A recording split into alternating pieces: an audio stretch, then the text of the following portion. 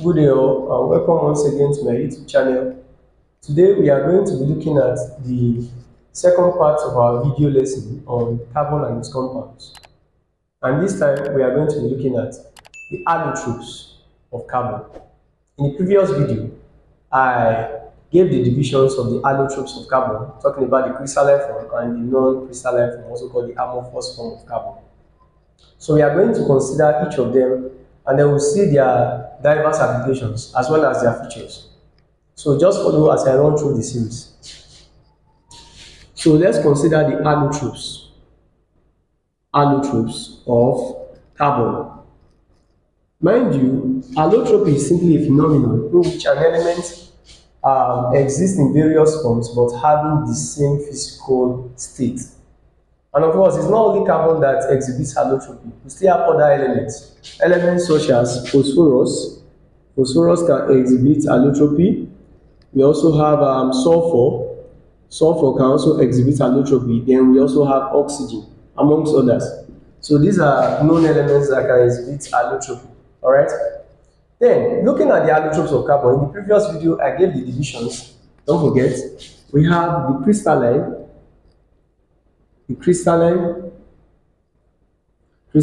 form, and we have the non-crystalline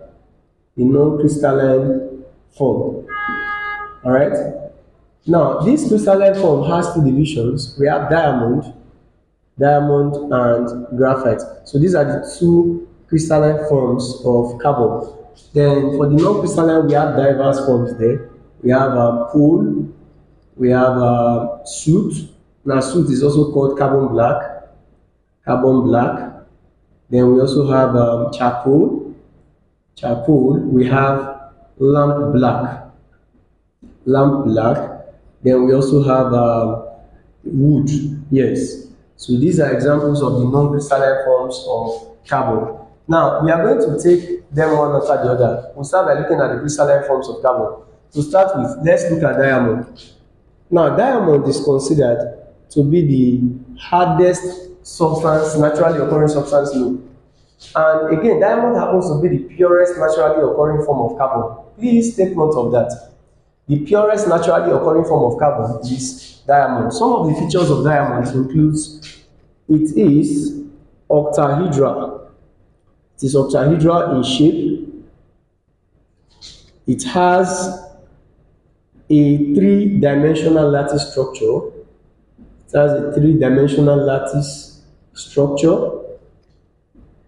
Okay, and it has a density of 3.5 grams per cm cube. Very, very dense, and it is colorless. It's colorless and transparent.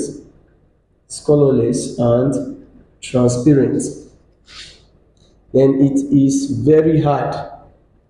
Diamond is very, very hard. In fact, the hardness of diamond cannot be overemphasized. I think that diamond is said to be very, very hard to the point that it is usually very stable to heat. So I can say that the thermal stability of diamond is exclusive, meaning that when you subject diamond to a very high temperature of about 2,500 degrees Celsius, that's when you now start seeing changes. So that's to show that diamond can withstand extremes of temperature. All right. Then we also have diamond as a non-conductor. It's a non-conductor of electricity. And what does this mean? It means that it doesn't conduct electricity.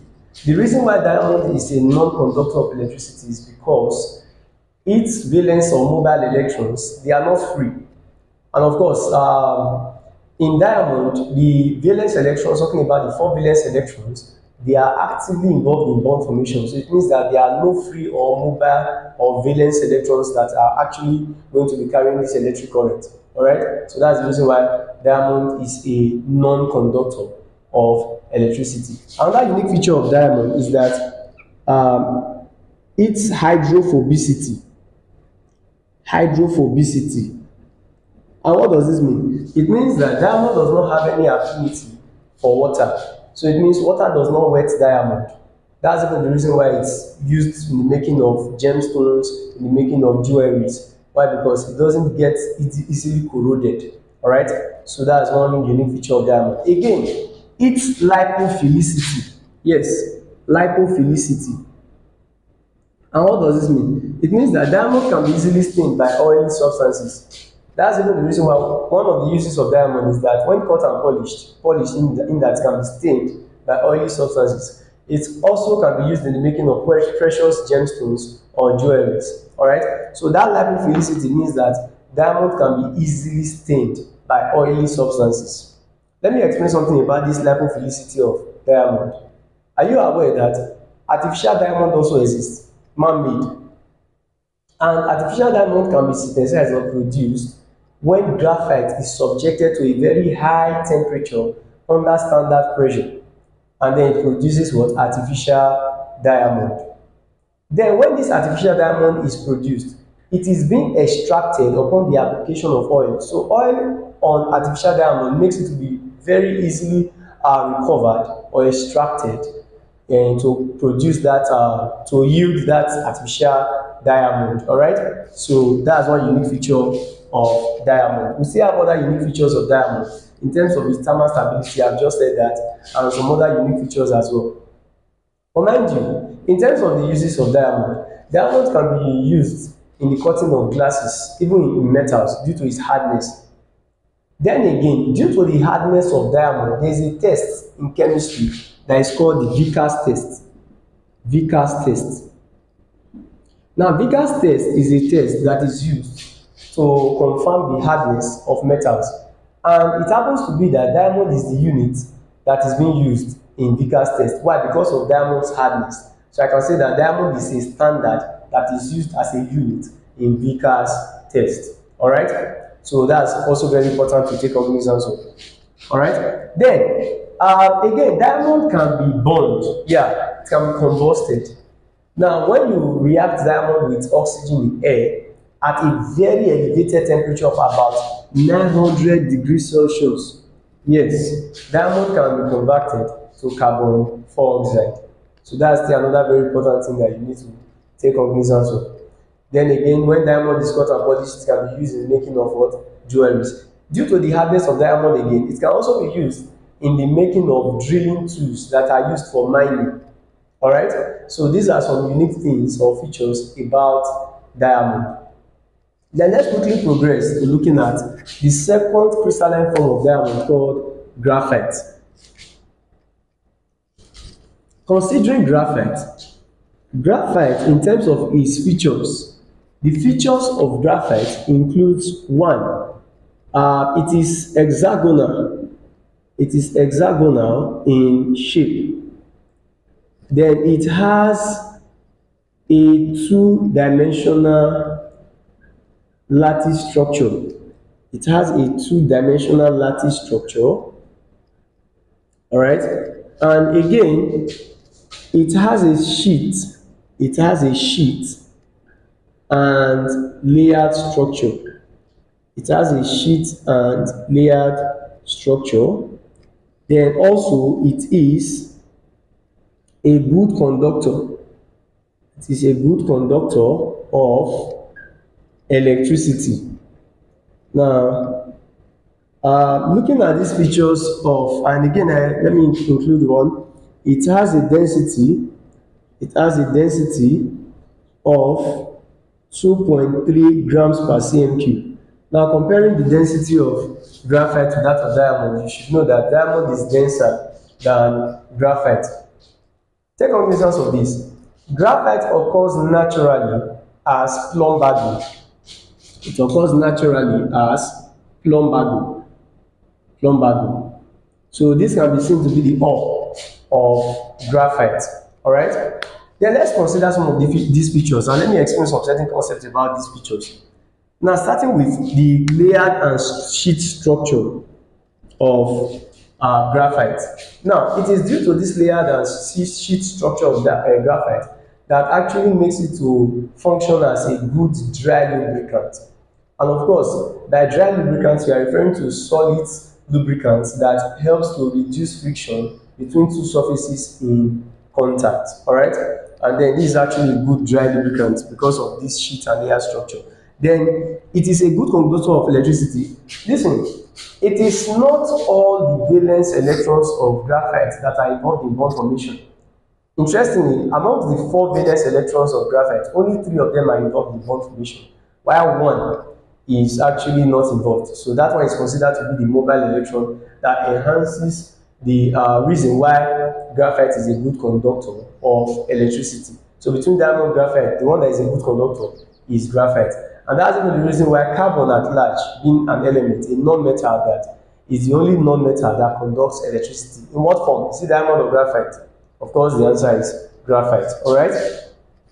Then, again, looking at some of the applications of graphite, because I just want this lesson to be very, very, very brief. Now, looking at the applications of graphite, we have there was actually a French painter that did something. And what did he do? In the year 1795, a French painter named Jacques Comte did something. And what did he do? He simply mixed graphite with clay and was able to obtain lead. And that's the lead that is used in pencils. Alright? So it means that if you are asked, a mixture of graphite and clay is used in the making of lead in pencils. Alright? So take cognizance of that. So it was done by that man. So that's one application of graphite. Then another application of graphite is seen in the moderation of fast moving neutrons in atomic power. So I can say that graphite acts as a neutron moderator in atomic power or nuclear reactor. By neutron moderator, what does that mean? Neutron moderator. Now, by neutron moderator, it means that graphite is able to slow down fast moving neutrons in atomic reactors or in nuclear reactors or atomic power. All right? By neutron moderator, it means that they slow down. Never should you mistake neutron moderator for neutron absorbers. For neutron absorbers, these ones, neutron absorbers, they tend to stop fast moving neutrons in atomic power. So these ones, they stop. Then while these ones, they what? They slow down. Now, an example of a neutron moderator happens to be, we have graphite. Then we also have another substance that can function as a neutron moderator called heavy water. Heavy water. And heavy water is also called D2O, which is deuterium oxide. Alright? The wider of examples of neutron absorbers includes, we have the cadmium rods, and then we have boron rods. So these are examples of neutron absorbers. Alright? So but graphite happens to be a neutron moderator. Alright? Then we still have other uses of graphite. It can even be used in the making of paints and some other things. So these are the things that we need to cover concerning diamond and graphite. Alright? Then let's quickly progress to looking at the industrial manufacturing of graphite. So it means even when graphite occurs naturally, it can be synthesized or produced artificially in the industry. And there was an American scientist that first did that, and his name is Edward Atkinson. Now, Edward Atkinson was able to manufacture graphite in large amounts in the year 1884. And what did he do? Now, he simply subjected coke, which is an amorphous form of carbon, to a very high temperature and pressure, and then he was able to obtain graphite in large amounts. But meanwhile, he didn't just get graphite directly. What happened was this. When he heated coke rather, and he reacted it with silica. Now, when he did this, he was able to obtain silicon carbide. Now, he wasn't able to get the graphite that he was interested in having. So after heating coke with silica, he obtained silicon carbide. And silicon carbide was actually known for its thermal stability as well as its hardness. And then that's even the reason why silicon carbide is used in the making of bulletproof vests. Shall you understand? And then again, after subjecting of this silicon carbide to a very high temperature, he was able to obtain graphite in appreciable amount. So that's the reason why till today, if you hear of Parkinson process, it is actually the process that is used in the industrial manufacturing of graphite. All right. So let's quickly dive to looking at the amorphous form of carbon. The amorphous forms of carbon. Now, looking at the amorphous forms of carbon, talking about the non-crystalline forms of carbon,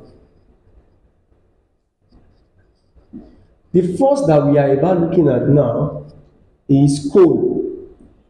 Now, coal is a very unique form of carbon. It happens to be the main source of mineral carbon. So, in case you are asked what's the main source of mineral carbon, it happens to be coal. Now, let's see how coal was discovered. Now, many years ago, there was earth movement that led to the burying of dense vegetations, talking about the plant covers. And when these plant covers now got themselves buried underneath the earth, what happened was that there was decomposition of this matter. And when it decomposed, there was the deposit of a dark blackish substance, which was later named to be called coal, with the release of some gases such as methane gas, you have CO2 gas, even water vapor gas. All right. Now, this coal that was now later discovered due to the fact that there was a dark deposit of carbon that was seen was now later named as coal. That period of formation of coal was called coalification. Coalification, or you can call it carbonization. Is that you call it qualification or carbonization? All right. So that's the period that led to the formation of coal. And this qualification process is not just a direct process that led to the formation of coal. No. Now, we have different kinds of coal that were formed in stages during the qualification process. And what are some of these types of coal? The first is peat. So the first coal to be formed during the qualification period or carbonization period was peat. Then while the second was lignite. Then the third was bituminous coal. Then while the fourth was anthracite. All right. Now, lignite is also called brown coal. Then while bituminous coal is also called soft coal. Anthracite is considered to be the purest and hardest coal. So take cognizance of that. The purest and the hardest type of coal is considered to be called anthracite. And these are the stages. The first is peat, second is lignite, third is bituminous, and fourth is anthracite. Now, you can subject coal to what is known as destructive distillation. Now, the destructive distillation of coal results in the formation of four products. But before we look at the four products, let me explain what destructive distillation is. When you hear of destructive distillation, what comes to your mind? It is simply the burning of a substance in the absence of air. So when coal is burned in the absence of air, it produces four products. We have them to be coal tar, then we have coal gas, then we have coke, and we have ammoniacal liquor. All right. So these are the products that are obtained from the destructive distillation of coal. Destructive distillation of coal. All right. And they might be tested in some of the applications. Of course, coal tar can be used in road constructions and the repairs of leaking roofs. Then we also have coal gas as an important industrial gaseous fuel, and then coke. Coke can be used in the manufacturing of important industrial fuels, such as we have the water gas, water gas, we have the producer gas, then we also have the synthesis gas. So we have water gas, producer gas, and synthesis gas. Of course, the constituents of water gas is CO plus H2. That's carbon monoxide and hydrogen gas. The while producer gas is CO plus N2, carbon 2 oxide and nitrogen gas. The while synthesis gas is CO plus 3 molecules of hydrogen gas. All right. So take cognizance of that. Again, coal can also be used as fuel in steam engines, powering of steam engines, such as our trains and all that. Then for ammoniacal liquor, this one is basically employed in the manufacturing of fertilizers. All right. So these are some of the applications of coal rather. So let's progress. So looking at the next amorphous form of carbon. Now, the next amorphous form of carbon is, let's see, wood. Wood. Now, wood is actually an amorphous form of carbon that is made up of three main elements. And what are they? We have carbon, we have hydrogen, and we have oxygen. But meanwhile, wood has a low carbon content, very low carbon content. All right. So it means that the content of hydrogen and oxygen is higher in wood when compared to that of coal. All right. So this one is characterized by its low carbon content, and it also undergoes destructive distillation. So the destructive distillation of wood still yields four products. And what are they? We have the wood tar, we have the wood gas, we have the charcoal, talking about the wood charcoal, and we have the pyrolignos acid. In case you are asked, what is the only liquid component of the destructive distillation of wood? It is actually the pyrolignos acid. All right, that's the only liquid component of the destructive distillation of wood. Let's quickly look at charcoal. Charcoal. Now, charcoal is another amorphous form of carbon that is obtained from the combustion of some materials, such as animal materials, even wood material, as well as even sugar. So hence, charcoal are of three kinds. We have the wood charcoal, we have the wood charcoal, we have the sugar charcoal, and we have the animal charcoal. The wood charcoal, the sugar charcoal, and animal charcoal. Now, looking at wood charcoal, it is actually obtained from the destructive distillation of wood. And of course, in terms of its application, because most times exam bodies love to test students' ability on how well they understand the applications of this charcoal. This one is usually applied as it can be used in gas mask for the adsorption of poisonous gases, and also it is used in the purification of noble gases. It's used in the purification of noble gases. Then why that of sugar charcoal? This one can function as a good reducing agent. And please take note of this. Sugar charcoal is considered to be the purest type of amorphous form of carbon. So sugar charcoal is the purest type of amorphous carbon. So take cognizance of that. Very, very important. The purest type of amorphous carbon is sugar charcoal. So it means that sugar charcoal is purer than the purest type of coal, being anthracite. So don't forget that. So it has, the reason why it's even considered to be the purest is because it has a very low impurity, almost zero impurity. But in the case of wood charcoal, the impurity is actually sulfur. So it contains some traces of sulfur impurity. All right, that's for wood charcoal. Then for animal charcoal, in terms of its application, this one, it can be used in the absorption of coloring matter. All right, so that's its work. It can be used in the absorption of coloring matter. So I can say that animal charcoal has applications in sugar making industries for the removal of the color, the brownish color of sugar. All right. Then again, this animal charcoal has some impurities, and the main impurity that is found in animal charcoal is calcium tetraoxophosphate 5. So this is the impurity that is usually present in animal charcoal.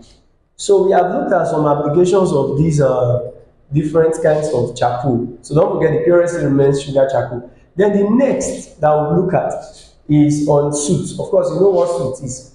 Soot is actually carbon black, and it can be used in the making of car tires, even carbon paper. That's what is being used in receipt duplication, if you are aware of that.